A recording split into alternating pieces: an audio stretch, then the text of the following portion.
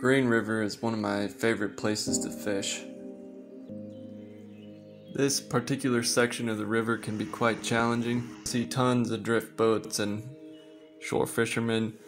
I had caught a number of fish on this occasion, but the real reason I was there this time, I recently had started night fishing on Provo River and seeing some success with topwater lures. Really what I was after was a big fish.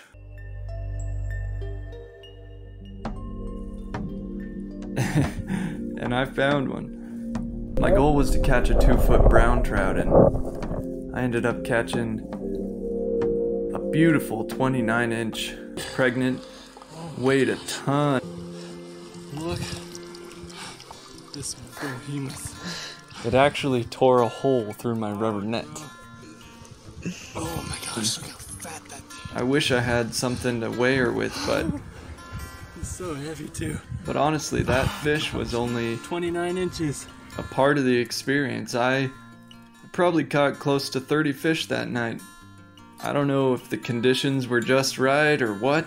I barely even used a flashlight. I turned it off as much as I could until 2 o'clock in the morning fishing in the dark. I covered probably 1.5 miles of water.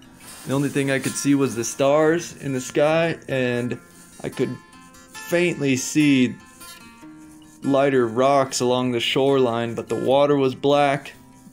The cliffs around me were black. Everything was just dark. I was mostly fishing by the sound and by the feeling.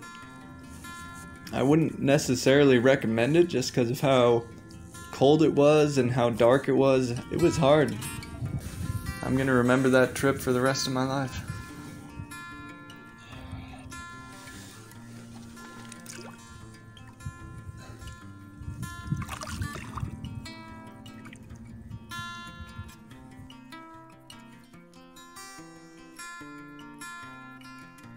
Another decent size brown.